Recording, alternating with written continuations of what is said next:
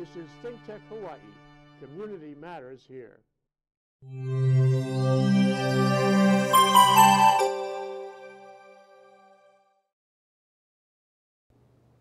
Hello, and welcome to ThinkTech Hawaii's Hawaii Food and Farmer Series. My name is Stephanie Mock, and I will be your host of today's show.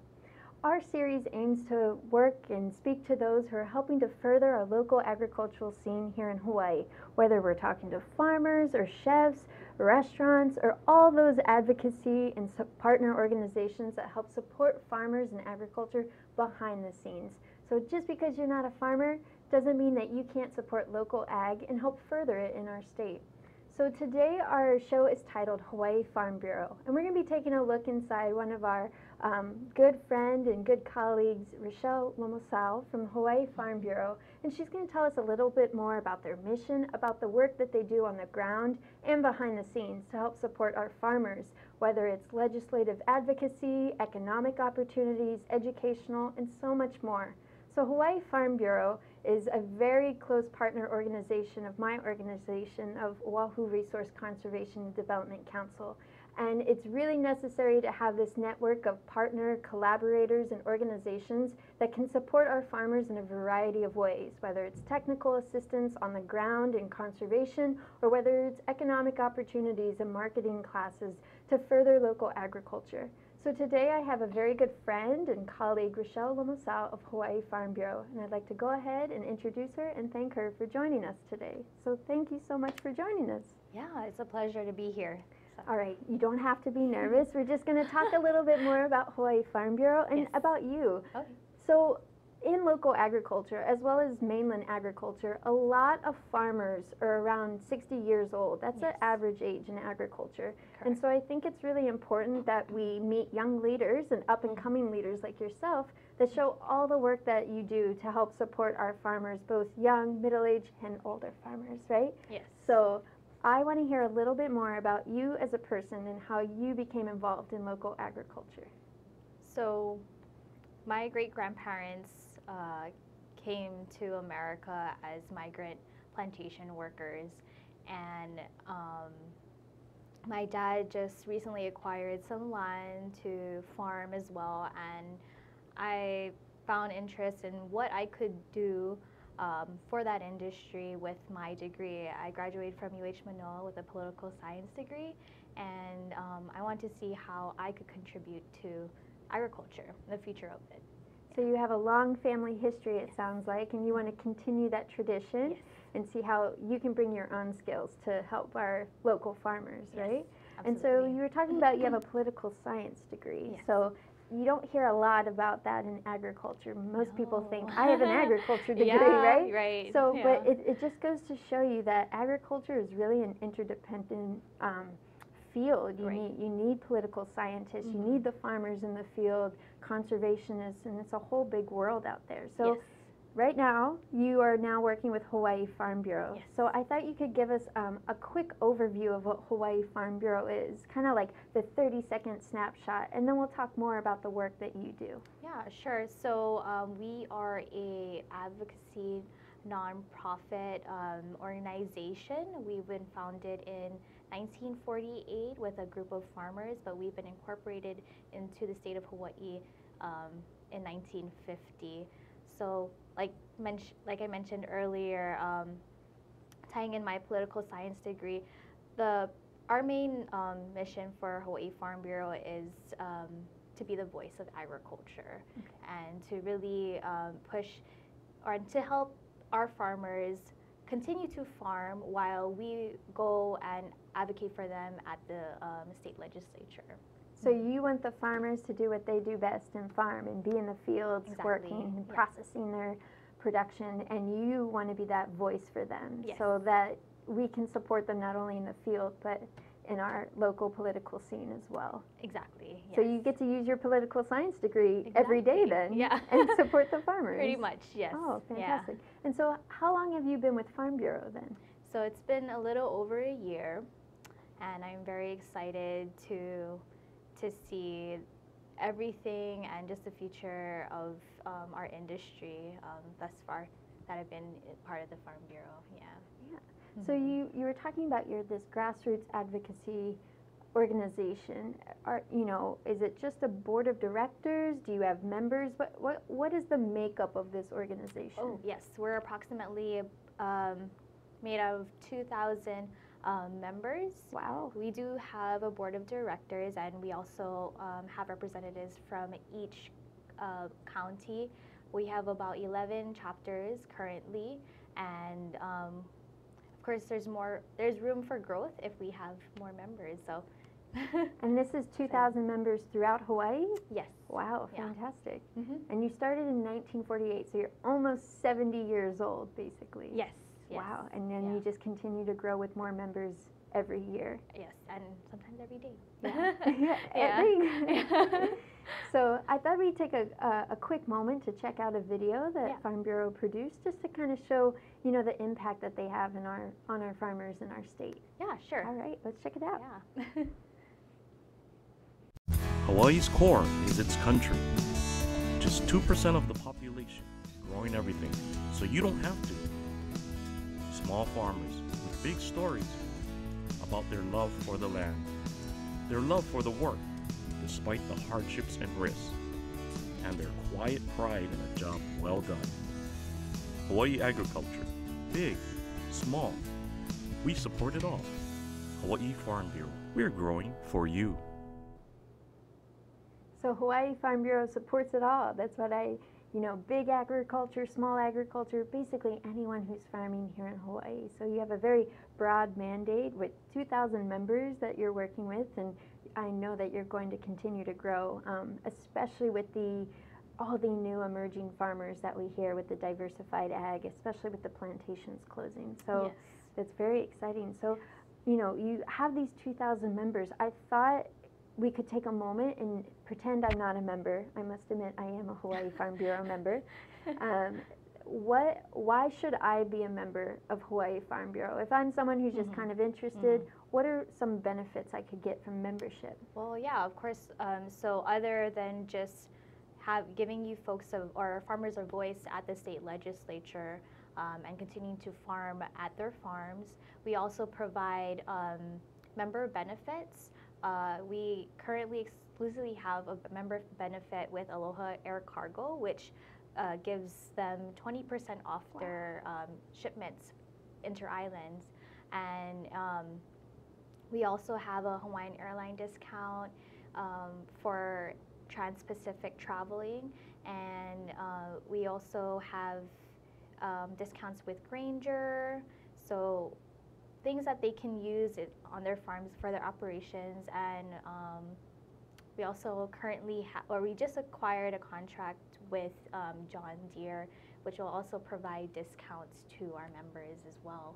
Wow. So they get that, they get that voice, that lobbying voice, that advocating voice, but they also can get some discounts for inputs in their operations to, minimize those costs, because as we know, it is an extremely expensive business to be in, and so the opportunity to kind of minimize those costs and minimize risks ultimately, so that they can continue farming long term. Exactly. Yeah. So, you're talking about these discounts and stuff that you have. What are some of the programs that Hawai'i Farm Bureau does to not only support farmers, but also a larger population? So we currently host the Hawaii State Farm Fair every year at Kualoa Ranch. This past July was our 6th year being at the ranch, and that's just kind of a way or a platform for us to share our agriculture industry with the community and the public. And a lot of our partners come out and they share their resources and educate the public about what they do. We also partner with the 4-H group, and they bring out their animals the kids bring out their animals that they raise throughout the year, and they showcase them at the farm fair. We also have a Keiki Farm Hands tent, and where the public can come in and have a hands-on experience, basically, because Keiki Farm Hands, right? On agriculture, like whether it be riding those little baby tractors for the kids, seeing all the different equipment like rakes and hoes and the wheelbarrows that are used on farms and how they're used. And we also get to practice milking a cow. It's not necessarily a real cow, but it's an assimilated feature that they have on this fake cow that you are able to kind of go ahead and see like how hard it is, or like, you know, how fun it is to be in a farm and milking a cow. And also we have a soggy hatchery that comes out and they showcase how chicks are being raised. Wow. Yeah, and so we have a bunch of stuff. Every July, our farm fair is basically one of our way of reaching out to our community. And we also have, for our farmers, FSMA training, which is basically for the new federal regulation that was brought down to food producers, which is called the Food Modernization Act. And we provide some funds so that our farmers can attend these training courses and learn more about FSMA itself and how it's going to be implemented in the state of Hawaii. So Yeah. you provide that legislative advocacy, but you also provide that educational opportunity for, you know, the community. You were talking about Farm Fair, which is extremely popular. I think you mentioned it had 15,000 attendees this past July. Yes, yeah. Oh my goodness, Yeah. I can't even imagine planning that. 15,000 people in a weekend. Yeah. And then you also provide that educational opportunity for the Food Safety Modernization Act, the FSMA. These things, these very real regulations that are going to affect our farms, not only throughout the nation, but especially here in Hawaii with our, you know, such a huge fruit production area. So, exactly. oh, that's fantastic. So, I thought we could talk a little bit about, you know, we talked about the legislative advocacy, and I know that people can check out some of the initiatives that you helped get passed on your website, right? Yes. And can they voice what kind of legislation they're interested in on the website, or by becoming a member? How can they get their voice better heard so that Farm Bureau can become that ultimate voice? Yeah, so if you're a farmer or if you're a friend of a farmer, you know, we do have a membership opportunity for you folks to just continue our partnership with those that are in the industry and also supporting us. And so, and that way, you know, your voice, and with all these collaborating efforts, we can create a larger impact at the state capitol, and that way your voice will be heard. And I'm sure you update your members all the time of like, we need your voice, like, please provide support and testimony. Of course, yes. Oh, that's fantastic. So I thought once we come back from our messages, we could talk a little bit about the future of Hawai'i Farm Bureau, because I know we focused on, you guys are almost 70 years old, right? Yes. You have 2,000 members, and it's only going to continue to grow just with all the, you know, all the amazing programs that are out there to help support new farmers. We have Go Farm and all the different educational opportunities that you guys do with FSMA, and I know you guys have a variety of other programs that you help support farmers. Yes. And I like the fact that you guys also want to inspire ag enthusiasts. So, for example, I'm not a farmer, and yet I can still be a Hawai'i Farm Bureau member and keep up to date on legislation, what action is needed, and all those opportunities. Yeah. All right. All right. We're going to be right back after these quick messages to speak more with Rachele Lamosao of Hawai'i Farm Bureau. We learned a little bit about her long family history in farming, and we're going to talk more about her future with Hawai'i Farm Bureau and Hawai'i Farm Bureau's mission, and how that's going to really work towards furthering our local agriculture here in Hawaii.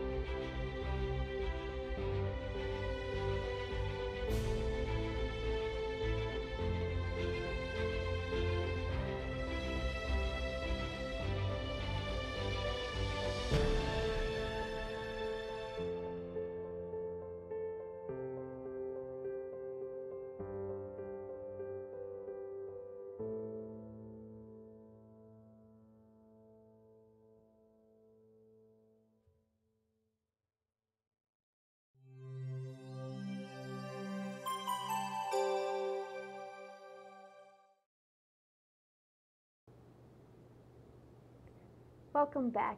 We've been speaking with Rachele Lamosao of Hawai'i Farm Bureau on today's episode titled Hawai'i Farm Bureau. We're taking a look at this amazing grassroots advocacy organization that truly is the voice of agriculture here in Hawaii, and how their programs and their advocacy efforts really support farmers, but also the community and ag enthusiasts alike, so we can create a better food system here in Hawaii by supporting farmers via economic means, educational, or legislative means as well. We talked a little bit about the amazing farm fair that they had this past July with 15,000 participants to really involve the community and make the community aware that agriculture is really important, not only for our own sustainability efforts, but also in terms of just creating a vibrant food system, as well as building community, you know, getting to know your local farmers or understanding all the hard work that it takes to farm, whether it's livestock or orchards and everything in between. So today we're talking with Rachele to learn a little bit more about why farmers should be part of Hawai'i Farm Bureau or other advocacy farming organizations, and what kind of opportunities are provided. So we talked a little bit about the economic, I would say, opportunities via discounts, you know, for inputs, for tractors and that kind of thing, as well as transportation and shipping costs. And we're going to talk a little bit about how Hawai'i Farm Bureau is going to move in the future. So as ag is diversifying here in Hawaii, what is Hawai'i Farm Bureau going to do to continue to support their farmers, but also continue to support all the other amazing ag measures that are going on? So thank you again for joining us, Rachele. Yes, thank you. Yeah. So your organization's almost 70 years. Do you guys have anything planned for your 70th year next year? It's okay if you don't know yet. Yeah, we're not quite too sure yet. Even a bigger farm fair, 20,000 people, 25,000? That's usually our goal, is to start early so we can attract a larger crowd. Yeah. And so, yeah, that's always been our goal. Oh, that's fantastic. So we talked a little bit about, you know, this Food Safety Modernization Act, this FSMA, the dreaded FSMA that's coming. Right. And it's a fear that all farmers, you know, in the United States are having, not just farmers in Hawaii. And so I thought you could talk a little bit more about how Hawai'i Farm Bureau wants to continue those efforts in not only FSMA, but other educational opportunities. Yeah, so like I mentioned earlier, we've been providing some training courses to our farmers throughout the state, and we'll continue to do that, and also reach out to the next generation of farmers, whether it be participating with our FFA groups, and, you know, giving them resources such as internships, whatever they may need, or to have a hands-on experience. That's something that we're looking more into to do, and just be, I guess, participate, have a role in that. We already do, but we want to be there even more for them.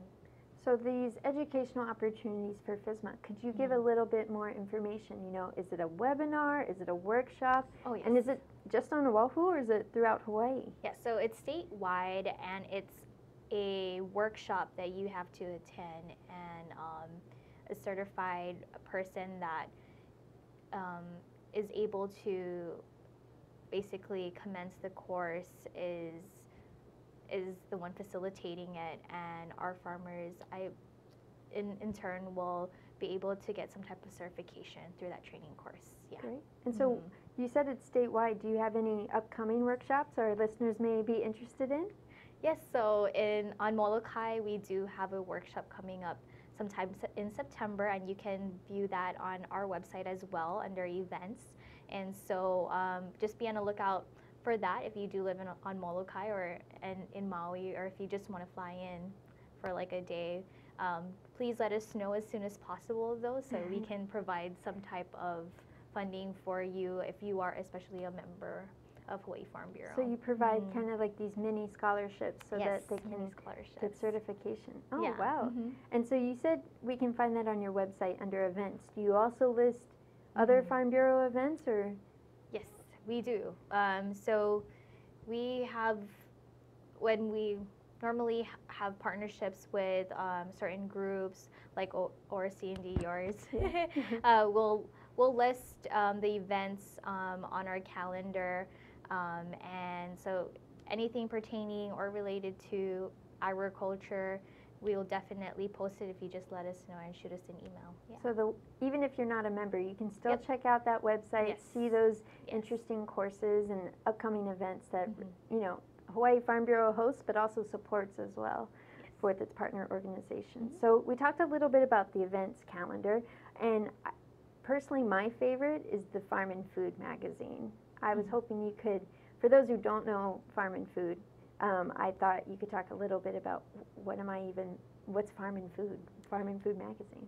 So it's just another platform for Hawai'i Farm Bureau to kind of share like what our industry is like. We do stories from our local farmers, our local growers, and the issues that we face as an industry, whether it be in nursery or growing food. And we also have we show like historical pictures of just like, like how farming was back then. And so it's a very resourceful magazine. Not only is it entertaining and has lots of nice pictures, It but has beautiful photos.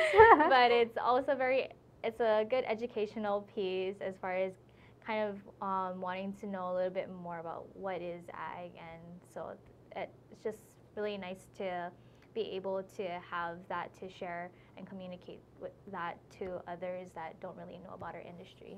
And I really like that, it's paper. In this digital age, even though I love technology, you're constantly getting email blasts or checking out websites. It's really nice to have just like this beautiful magazine to just kind of look through. And she's not lying, there are beautiful photos in it, absolutely. And so how often does this magazine come out?